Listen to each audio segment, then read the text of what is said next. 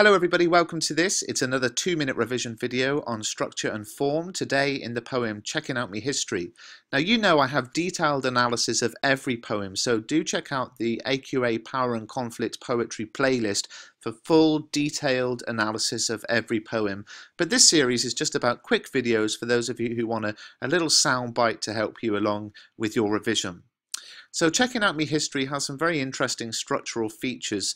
To begin with, there's a lack of punctuation, and that makes it difficult to follow the poem, difficult to read as it's intended to be read.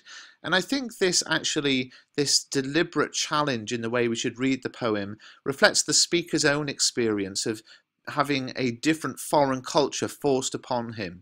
If you actually watch the poet himself read the poem, where he pauses and breaks is not indicated by punctuation, and it just suggests that it's difficult to understand having something forced upon you that you do not fully comprehend. The use of rhyme is also really interesting as well. It forces white and black figures together in history. Of course, the whole poem is about how white and black history was segregated. So we have, the rhymes of balloon, moon, spoon, maroon, and this is the sort of structural rhyming that we see throughout the poem. 3 figures and then a figure from black history.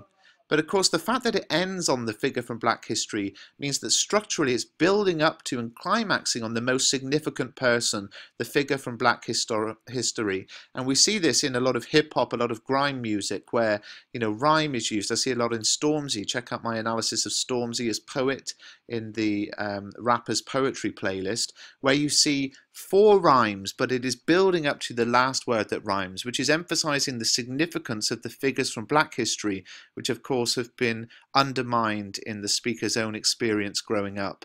So how is this poem about power and conflict? It's about the conflict between your own original identity and that is forced upon you by your oppressors, and the use of structure here represents it so brilliantly.